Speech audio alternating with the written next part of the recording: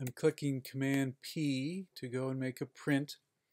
And I think what the issue is, you need to click on print settings, because every time you use a different size of paper, we need to make a different choice here, and you go to paper size.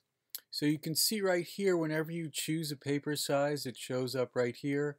So this is 12.95 by 19.01. So essentially that's 13 by 19, which is the normal big paper we use. If you click here, you could come down to US letter. You can just select the top one right there, and you see it's 8.5 by 11 inches. And then I think that other paper that's in between the small paper and the big paper is A3. So let's click on A3.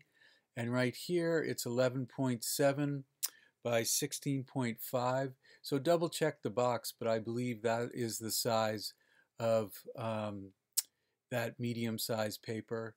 So you want to save that size. And then as always right here, make sure you click on, if this is changed, Photoshop manages colors, and click the premium luster. All right. So hope that helps. Thank you.